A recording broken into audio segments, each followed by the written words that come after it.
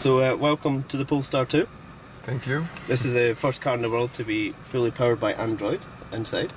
That means that we've got Google Assistant in the car. We have Google Maps here, and we have the Google Play Store as well. So you can download apps onto your car system here and have them saved inside of these tiles, and you can arrange them how you want, and you can have your 4 favourites on the home screen here. And the car runs on its own 4G network, so the car will do all this for its own 4G network. Connect your phone up so you can now have all your contacts on screen, and you can make your phone calls and messages and everything can come through the car. The car has a Google Assistant, so you can actually just speak to the car and that will do everything for you as well. So you can go like this. Hey Google, turn down the temperature to 18 degrees. Okay, changing the temperature to 18 degrees. That's cool. If you want to go somewhere, I think this is the best one. So if you can see here on the camera, you have 398 kilometers left of range. So if we want to go somewhere, we can ask Google, okay Google, how far to Stuttgart? You are 241 kilometers away from Stuttgart by car. So we know we have more than enough to make it to Stuttgart, so we can ask her to take us there. Very nice.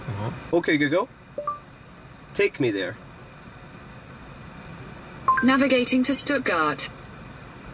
And then it's loaded a full route up for you already. That's cool.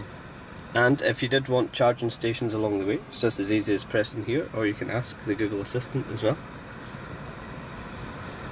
So if you did want to stop and charge en route, you get a full list of charging stations all the way along to Stuttgart.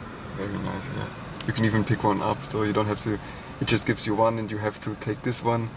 It's like, it thinks forward and you have a lot of options. That's cool. And the car will always plan it for you, so even if you had a longer journey and you had to charge, if it was over 500 kilometers, the car would tell you and it would plan a charging station in for you as well. Here you have a profile page. So you can have a maximum of 4 driver profiles. So if you can imagine you and me were sharing the car, you would have your seating position, your wing mirrors, all the apps that you download, and all your driving settings that you prefer would all be saved in your profile. So when you approach the car, your mobile phone is now the car key, and when you come up to the car will unlock and load your profile up for you with all your settings, and it remembers how you liked to be with the car. Here is your charge page. So when you're charging the car, this page will come up. We recommend that you charge it from 0 to 80% most of the time, and you can stop the charge like this by stopping it with this line. It will take 0 to 80 will take 35 minutes on a fast charge, and around 7 to 8 hours with a wall box at home.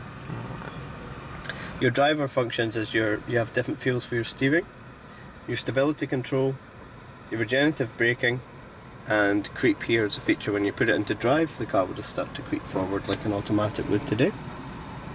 And as you can see, there's no start button around the car, because the start button's actually in the driver's seat, so you're sitting on the start button. I'm sitting on the start button. So when you sit down on the driver's seat, that wakes the car up.